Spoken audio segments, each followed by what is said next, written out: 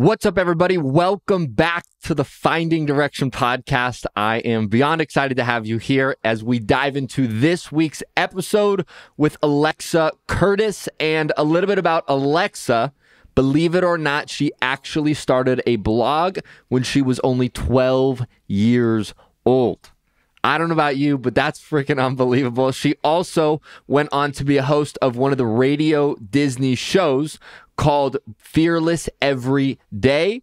And now today she is the host of the Be Fearless Summit, where she goes to different colleges and teaches college students all these skills as they transition into the real world. And she's truly doing some incredible work. And on this episode specifically, a few of the things we talk about is how in the first place did she start an idea of creating a blog when she was 12 years old and then go execute on that, do it for many, many, many, many years, and also what were all the lessons that she got from that.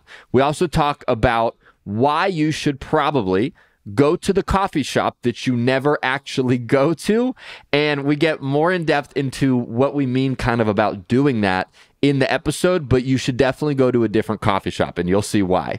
And we also talk about how do you go through life in general being fearless. Being fearless is one of the most unbelievable skills you can hone in your life, because as you do this and you step into different things, you become so much more of what you truly think you are capable of. And Alexa walks us through all of that on how you can truly be fearless. All right, so we are going to dive right into this episode. If you have not yet, please make sure you subscribe. And if you have a friend that you know is going through something, send them this episode. And I promise you, they are going to thank you for sending this their way. All right, so without further ado, my friends, here we go. We're diving right in.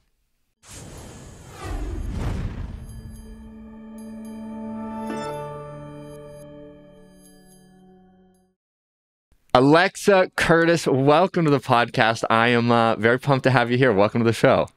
Thank you so much for having me. I'm excited too. Absolutely. And so give us kind of a look into your life as little Alexa. Like for you, paint the picture. What was life like for you as you were, little Alexa running around in your life? Oh my gosh. Do you mean how from the beginning or now? From the beginning, yeah. Oh yeah, little me. So I am originally from a really small town in Eastern Connecticut, and I started a blog back when I was 12 called A Life in the Fashion Lane. When I was 7, my father was wrongfully convicted and put in prison in Rhode Island. So the year that he got out, I know you have ties to Rhode Island too, so you know that area. When he got out is the year that I started my blog. Yeah, and over the past 10 years, I've built it out into this full-time lifestyle platform, had a show on Radio Disney called Fearless Every Day. And while I was at Disney, which we filmed in LA, I started this new program called the Be Fearless Summit. So now I team up with different colleges to host in-person youth conferences to really get people out of their comfort zone.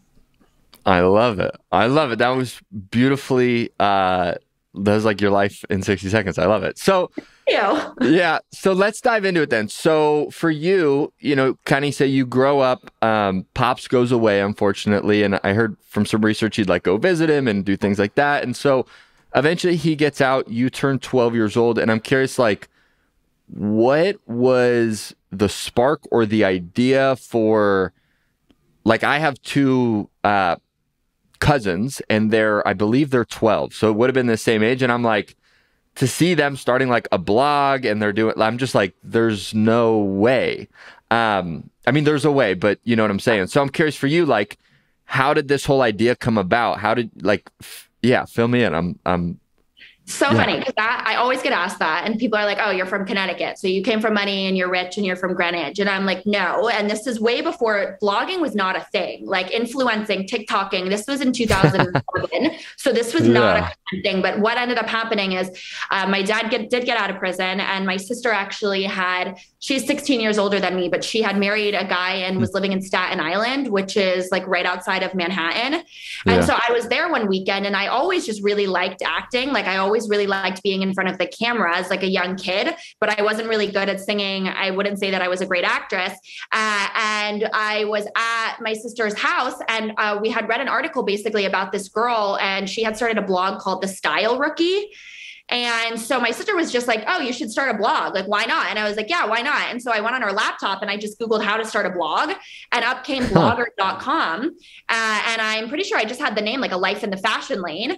And so it's so easy. Squarespace wasn't even around, but I just typed it in and wrote the post. And then every single day, even when I went back home to my parents after that in the other like very small town in Connecticut, I just kept blogging. And so then I started realizing that I could reach out to different people. I had read in an article about the word public relations. And so when I was 14, I wrote these terrible grammatically incorrect emails to different companies and got myself invited to Fashion Week. And then just kind of going from there. Yeah. I love that. What would you say is the importance of, like, I think one beautiful thing that I've loved enjoying as far as like diving into your story is this sense of like, I'm just going to do it. I'm just going to attack it. I'm going to go for it. And it's like that started at such a young age at 12. And I'd be curious for you, you talk to a lot of people as they're in this space of exploring their life and like, you know, kind of figuring it out. I'd be curious, like, what would you say is the importance of taking imperfect action? Such a good question. And there's so much importance in that. And I think a lot of people do look at my story and are like, wow, you started a blog at 12. Like you were so confident. That's not how it was. Like I was so insecure for years. I was so broke for years. And I think it's almost opposite. I leaned into my mistakes and I made so many. I mean, the amount of times I can tell you, like I was crying in airports. I was on the floor in New York. Like I couldn't afford to eat. And I just didn't let that stop me from continuing to pursue this obsession with entrepreneurship and building a business. And so I think the more comfortable you can get with being uncomfortable, that's how you really become confident. Like I didn't grow up confident and this is like all successful. It was like leaning into those mistakes and letting them enable me to be better and stronger and learn something from them. And that's how I got to where I am now. And the confidence thing comes with that. Yeah. What would you say is the biggest fear you had of if you stopped blogging, if you stopped taking action? Like, was there a fear behind that of, oh, well, if I stop this, this is the thing I'm more scared of than actually failing? Yeah, I think that because I did it for so long. And when I got the Disney show, that was a moment when I was like, oh, okay, I can do this. And that took 10 years. So for me, because I didn't come from any money or any connections, it was always in the back of my mind of like, I'm not going to go to college and I have no one there standing by me, but it's either this works out or I'm not super spiritual, but I would say that I had the mentality of like, okay, if this doesn't work out, the world is going to give me something that I'm supposed to be doing. And so, I mean, I wouldn't even deny that those thoughts still go through my mind, right? Like I'm 24. What if this doesn't work out? Like, God forbid I do something and get canceled. I think now that's like a more relative thought in my mind is like, what if I said something that for whatever reason it was taken out of context and now it's over? I mean, you live with that for days every day when you're an entrepreneur, but you just have to keep moving forward and let the world do its thing. Yeah, so true. And so for you then, I'm curious, walk us through these, because you said it takes 10 years to get the show with Disney. So that means you got that show when you're 22 roughly. Yeah. So like, what was the fuel, the motivation you had to keep going? Because like, you know, obviously you've had the podcast you do now, the blogging you've been doing for a while. Myself, I've been doing this podcast for 2.5 years. And I think something people often run into sometimes is like, well, how do I know if I should keep going or if I should stop or kind of all that? And I'm curious for you, like, it sounds like as you went through this process, it wasn't all sunshine and rainbows. So like, what kept you driven to keep creating, to keep doing, to keep just like taking action at the end of the day? Yeah, I talk to a lot of people who struggle with that. And especially, and I mean, you could probably relate with the podcasting thing as well. It's kind of like there's some moments where it's like, God, this is so much energy and you make so little money for so long.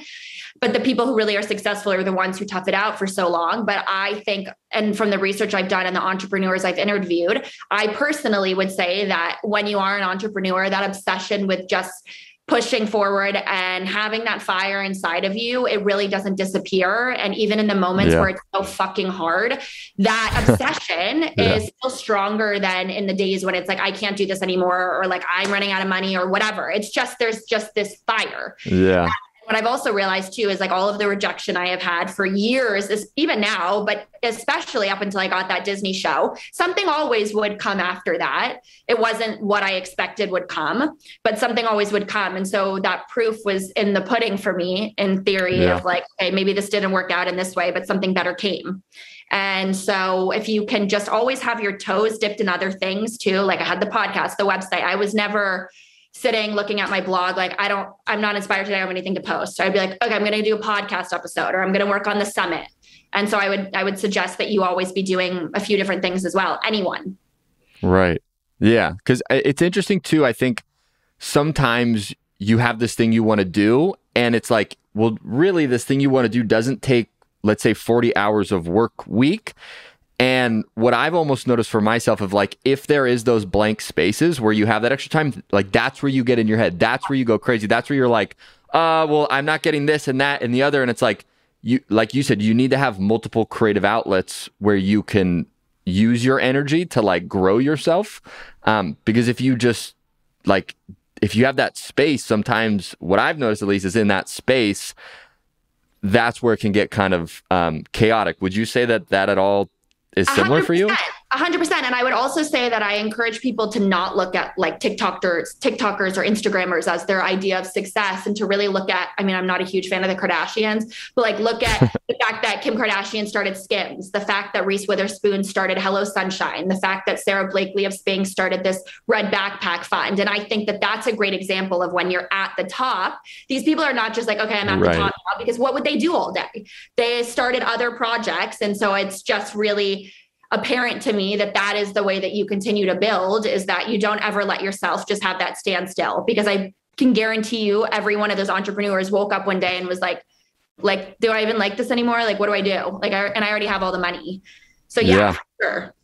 Yeah, 100%. And it's like I do a lot of work with Tony Robbins. And one of the things he talks about too is he's like, I'll work with some of the wealthiest people in the world, smartest people in the world. And it's like, you have some people that they sell a company for multi-billion dollars, and 2 weeks later, you know, they have fun, they celebrate, and 2 weeks later, they're like, their achiever mentality is like, I need something to do, I need something to create. And so if you're not always giving yourself that thing, you can fall into some of those bad patterns. And so I guess for you then, like, let's say we keep going down the story, you get to 22 years old, and kind of fill us in on like, how does this whole Disney thing come about? Like, are you just someone that for the last 10 years, you're like, I'm going to send emails every day to people, and finally it picked up with Disney? Or like, kind of how did that come about?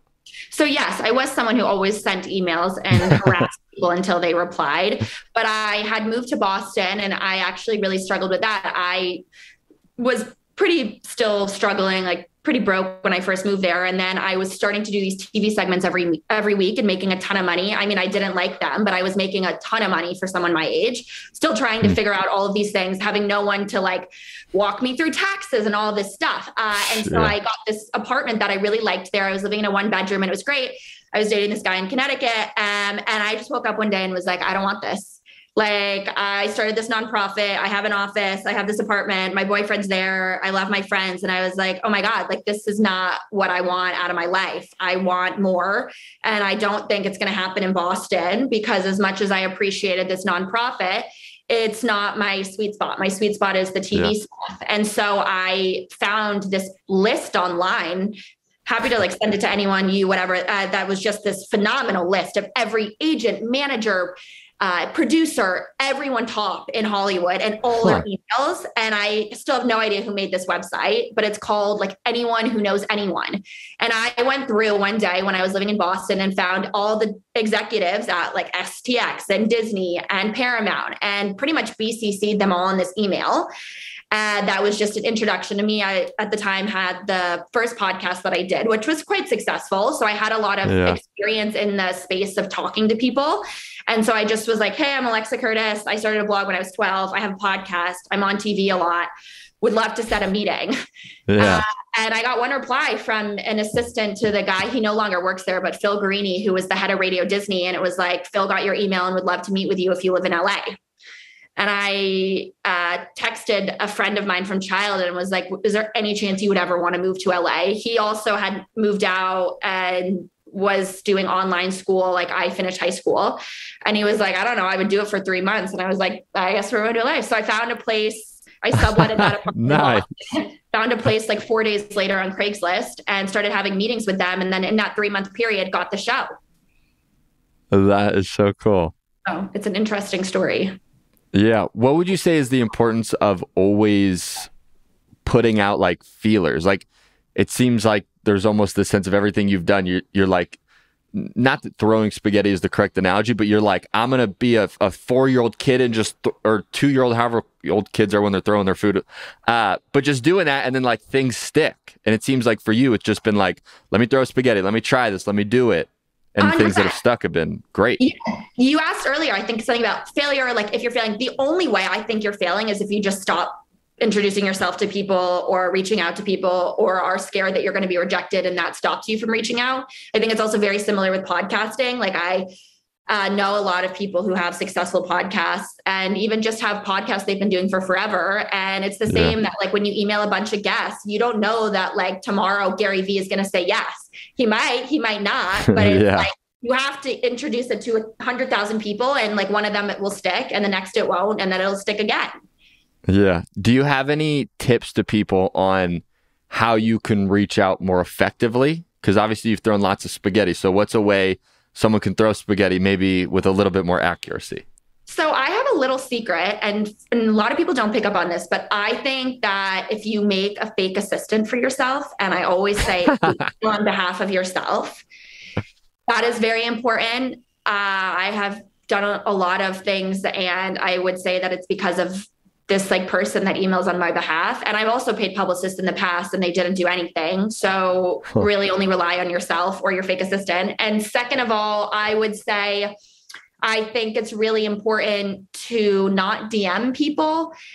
I know a lot of young people are like, I'm going to DM. I did this GMA Good Morning America segment a few weeks ago. And the number one thing that I did an Instagram live with the producer after, and she was like, I hate when people DM me. Like if you DM me and you're like, can I come on GMA? It's like, no, DM me and say, can I have your email? And then send a pitch email. Unless it's something like, hey, I am introducing myself. I want to work at your company. I'm going to send you an email after this. Like, okay. But I think to rely so heavily on Instagram versus like LinkedIn is not effective. And then I always say have a media kit, some form of a bio, because I think it's really important to reduce the BS in business. I always say that. So if you can just make it really condensed when you email someone, what do you want out of them?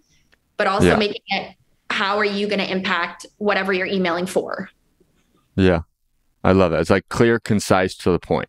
Yeah. And sometimes like the email that I wrote to all those producers, it wasn't necessarily clear, but obviously they're thinking in some capacity, she wants some type of show. She wants some type of engagement with us. So you can do that introductory email. I still included all those materials in it too. Right. Yeah. And I love the fake assistant too. So you'll write them and it'll be like, hey, this is Janie on behalf of Alexa and we're reaching out because of, and then you'll just kind of do something like that. Yeah. And I still have 3 full-time employees, especially with the summit, who work for me. But this girl is a long story of basically a British Airways flight that I got for free when I was like 16. They were flying me there. I couldn't get into the lounge. And so I decided to go into the bathroom and make this woman's email as like an @Gmail and showed it to the people at the front of the British Airways, like Heathrow Airport Lounge, and was like, okay, I'm not going to say her name, but like, I'm just going to say Morgan. Yeah. Like Morgan's out of office, like get me into the lounge. And this email got me into the lounge. And then I was like, how else can I utilize this? And for years, I would say like, even with follow-ups, whatever. And I mean, I didn't vote for Trump. I'm not a Trump fan, but Trump would also do this. Like when I saw that there was a few times he would call people and pretend he was a reporter. And that's not where I found the idea, but I heard a few interviews and was like, wow, like do people actually do this? There's got to be something in it. Yeah. Yeah. So, that's crazy. It's smart too, because it like builds credibility for you. You know, like anybody that gets the email, they're like, whoa, they got an assistant? Like, okay, like you're clearly doing something right. And so from there, now you have this kind of stature as you come in and you get introduced. And meanwhile, you could be in your bedroom sitting on your bed, like sending these emails. Yeah. Anything works. I love it. So then let's go from, you're doing stuff with Disney. I'm curious, how does all of a sudden the Be Fearless Summit, like how does that come about? And this idea, the inception, the execution, kind of walk us through that. Yeah, so I think it was when I had just signed with Disney. It actually might have been, I don't know, it might have been a bit before. I had this idea. I want to say actually it was right before. And I think like January of 2018 to create this concept of college summits. Now I had no idea. I never went to college, so I didn't know how much bureaucracy is involved in the budget. Like I had no idea. So I wrote this mock business plan and sent it to 100 colleges thinking they're all going to say, yes, this is genius. No one replied for a year. And about in June, when I had written that pitch email to Disney, I gave up on it. And then I spoke at the Pennsylvania Conference for Women in Philly, and there happened to be a booth there from Drexel. And I was like, whatever. So I walked up to the girl and was like, can I ask, what's your position at Drexel? And she was like, I'm the head of marketing and events. And I was like, oh, I am speaking at this conference. I have this concept, would you be open to a meeting? And she was like, sure. So I stayed in Connecticut and went back to Philadelphia the next week. And they were like, we're not going to give you any money for it, but we're happy to give you the space and work with you on having this event. And I was like, okay, great. And so they gave me the date in March and we hosted the first one. And I just remember watching and looking at all of the speakers and the responses I had gotten from people afterwards and was like, oh man, like this is maybe, I always say those ideas that are the ones that have the potential. I always look at them as kind of the money ideas. And I was like, I think this has that money idea potential. And so then I really struggled being at Disney and trying to build it. I didn't do much there and they didn't really want me doing other things outside of having that show. And so then I had the Drexel Summit and then COVID happened. And so we hosted 2 in COVID, one with UC Berkeley and one with Vanderbilt. And now our first funded one by a college is February at UConn.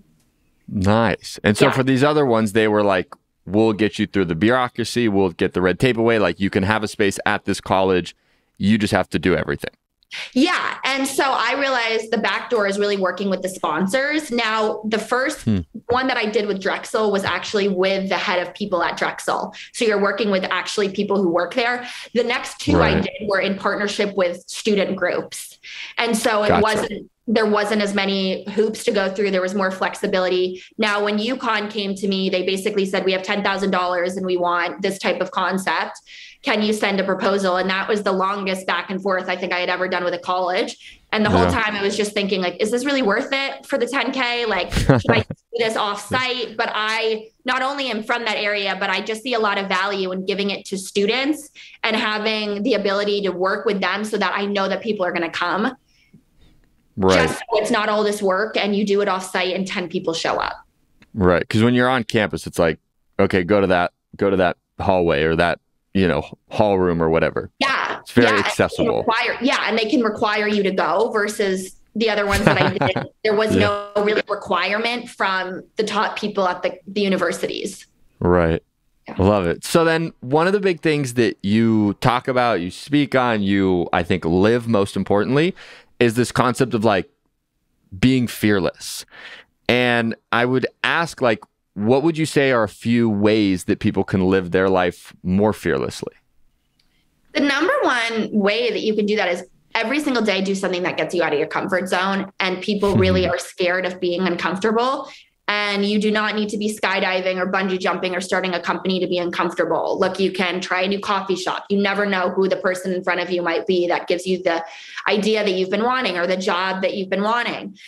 So doing something like that, even something that can be on a more personal thing, like maybe you really don't like walking, but like, why don't you try a walk once a week and see what comes out of it? So I would say definitely that. And also, even going back to what we said at the beginning, dipping your toes in other things. Like if you have a 9-to-5 traditional job that's different than what I do, what about pursuing something on the side or starting a profile on Fiverr, Upwork, trying out graphic design? Like, why not? And also, why not make some money out of it? Because I really do think the American dream is everyone wants to be very wealthy and ideally work for themselves or be flexible and be able to work from wherever. And the minute you can jumpstart that, even if you don't have that money idea, the closer you will be to getting that dream. Yeah. Yeah. I think too, when it comes to like, I use the word uncomfortability, which I don't really think is a word. But like I was taught really early when I kind of got into this entrepreneurship world that successful people do what's uncomfortable until it becomes comfortable, and that's why they're successful. Yes. And I think it's like to create a truly tremendous quality of life for you, and not just you, your family. Maybe you have kids one day, for making your parents proud.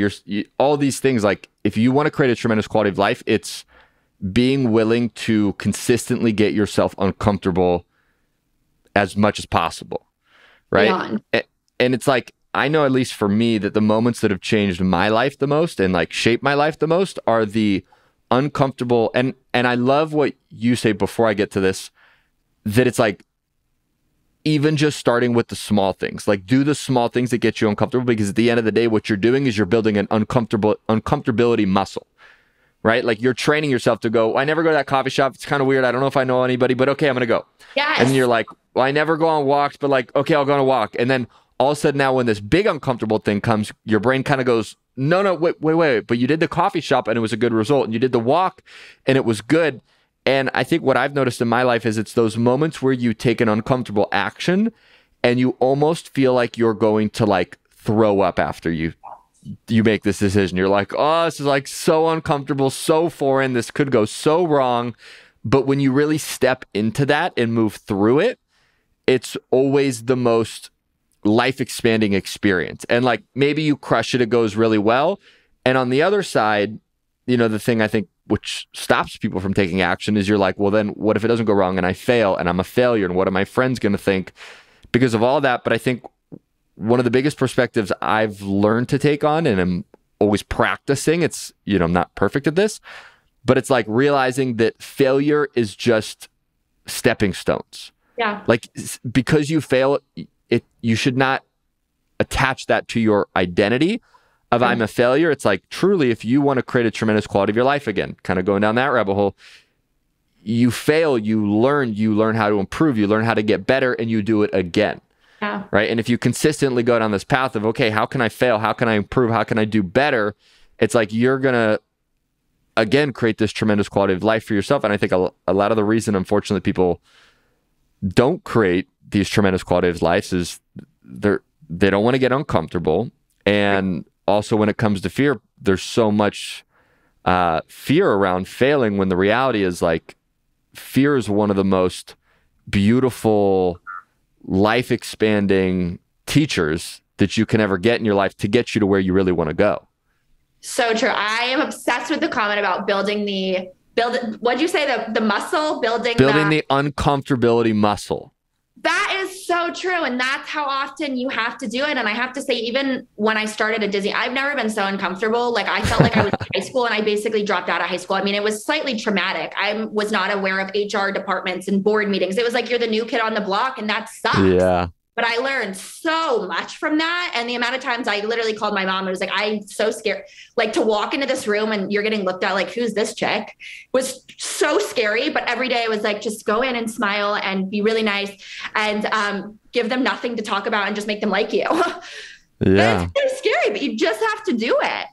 Yeah. And it is scary. Like owning that fact, like you're going to step into this thing. And like one of the things, again, Tony Robbins is a mentor to me, says is he's like, courage is being scared shitless and doing it anyway. Yeah. You know, like for me, I've always debated getting this tattoo on my wrist, and it's like a combination of faith and courage. And I feel like in life, if you can have faith to like blindly step into something and just say like, I'm going to get uncomfortable. I'm going to like have the faith that it's going to work out. And then also as you have that faith, build this courage of like, I'm scared shitless and I'm going to step it anyway. I feel like if you can combine those two, it makes such a difference in your life. And look, if you don't have that faith, courage, your direction, purpose, but like, what do you have? You know, a few days ago, my boyfriend of like 8 months decided to call me and was like, I don't want to be in a relationship anymore. I've decided I want to answer to no one. And I was like, can I ask you why? And he was like, I am too obsessed with money and being like, I'm driven by money and that's really all I care about. And I was like, okay, if that's your answer, sure. But also, what are you going to do when you're at the top and you've made all of this money? And what we really have is relationships in life and connections with people. Yeah. And that's what really gives you happiness. And so I urge everyone to really look at like, okay, so you want to be really successful and you want to make all that money. And then when you're at the top, you can either have no one, or you can wait a little bit longer and be a little bit more persistent and a little bit more resilient. And that's how you will get everything. It's not that difficult to have everything. The only time it's difficult is when you give up. Yeah. And it's like so many people, I think, have this ideology of when I get the money or when I'm successful or like this, that, or the other, then I'm going to be happy. And it's like there's so many sad stories of people that have the success, have the money, and they're miserable. Like there's a saying, it's like the worst thing is like someone who's rich and miserable, because you're like, you have everything, like you got the resources, you got the money, you can do what you want, and you're miserable. It's like you really do have to structure your life, I think, in a way where it's like someone once taught me, it's like you have boulders in your life, and then you have stones, and then you have like pebbles and then grains of sand. And it's like the boulders are what are the most important things to you in your life. And if you almost had a vase, it's like first put in the boulders, and then what's next important to you, and then put in those like stones. And then eventually you get down to the grain of sands where it's like, what are the things that are still important to you, but you can fill in those empty pockets of time. And it's like building your life in the sense of what's most important to you. And I think, yeah, beautifully, like you're saying, realizing that it's not the money. It's not this, I'm going to get here one day and I'm going to be this significant character in the world and I'm going to have all this attention. And it's sometimes almost simpler than we make it. I agree. I think this may or may not, this is my favorite podcast episode I've ever done because all of this is just so critical in the journey to finding your purpose and just being ultimately happy. So I think that you and I both are on the same page with all these things, and everyone listening should truly like believe in this concept and not admire other people who are really just so money hungry or fame hungry or success hungry. Yeah. And one thing you said there that I think is so fundamental is belief. And it's like I work with so many people, and I think the biggest first step is like believing that you can have a life that you really enjoy, that you love, that you get to do things that light you up. Like Jim Carrey has this one speech, and it's been playing through my head, and I'm like, this dude articulated this most beautifully ever. He said, so many people in life choose practicality disguised as fear. That like so many people are like, I'm going to do this because it's the safe path and because this is the more practical thing, but really it's fear. It's fear. And it's like he tells the story of his dad where he's like, his dad built this life on safety, and his dad could have been this great comedian, but he said like, I'm going to pick the safe route. And when Jim Carrey was 12, his dad got laid off and they had to do everything to survive. And he realized like, if you can fail at what you don't love, then you might as well take a chance of doing what you do love. Agreed. Yeah, agreed. And it's very easy to get comfortable. And even when I was young in Boston and was like, God, I'm dating this guy and this is going great and I've got this apartment, but I'm too comfortable.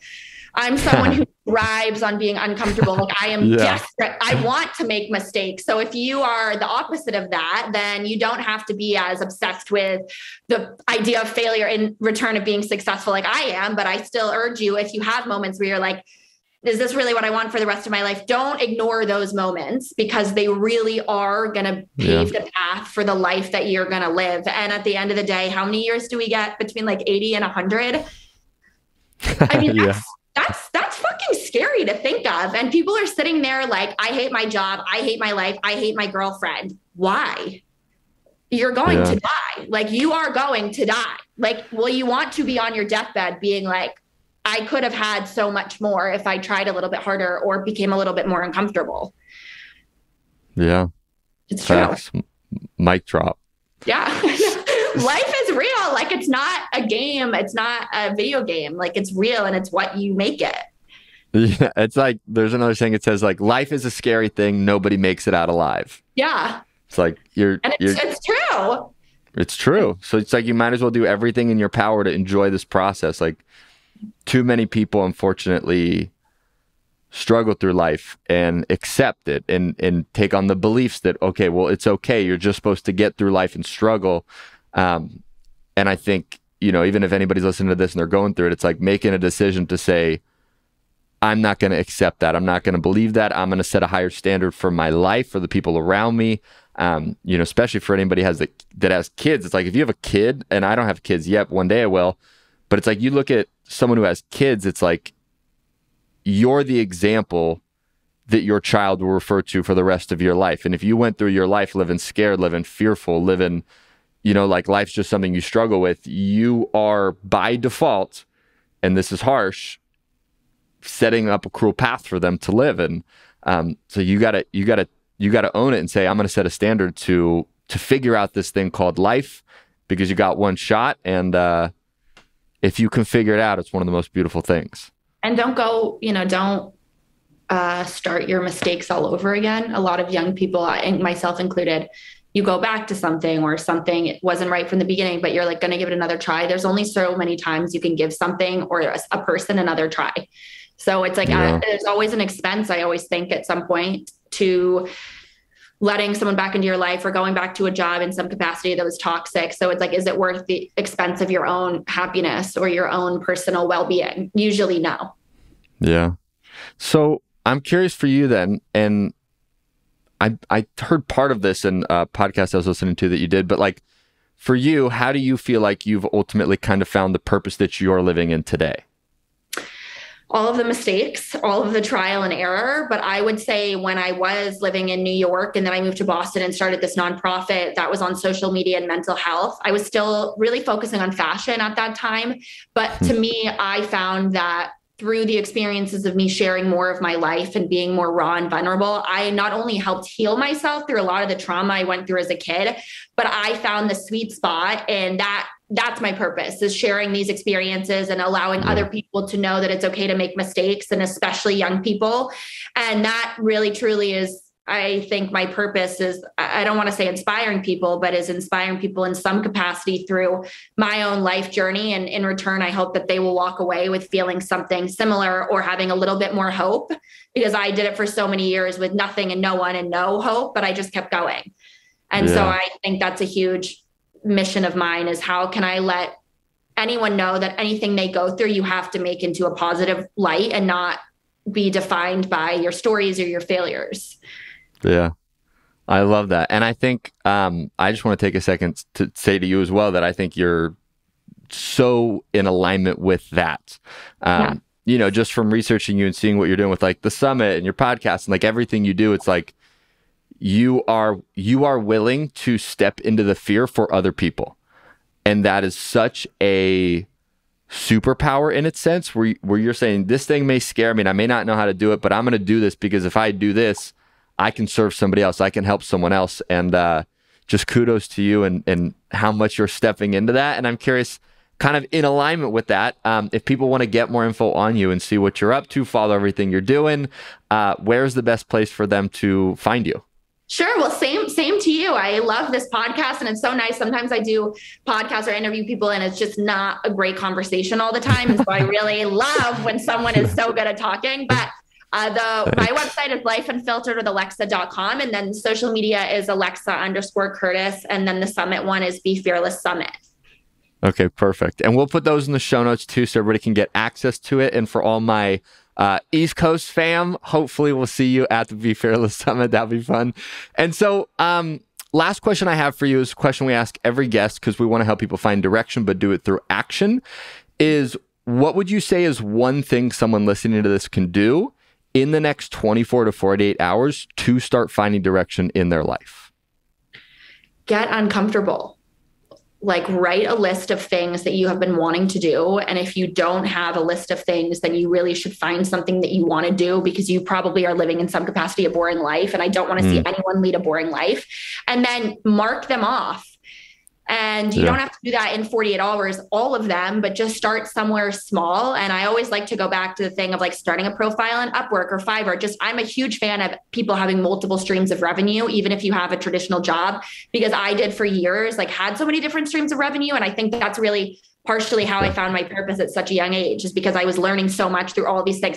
I hated TV segments. I really didn't like social media, but I loved to write. And so I just kept doing that. And so I think that's the best first step, is do something that makes you a little uncomfortable. Yeah, I love it. And start building that uncomfortability muscle. Like, Yes. go to the coffee shop, take the walk, do the thing that makes you want to throw up eventually. Yeah. Love it, love it, love it. Well, Alexa, thank you again so much for being here on the podcast. I've massively enjoyed this conversation and kind of just really diving into your life and your fearlessness, your vulnerability. So thank you so much for being here today. Thank you so much for having me. It was such a blast as well. Absolutely.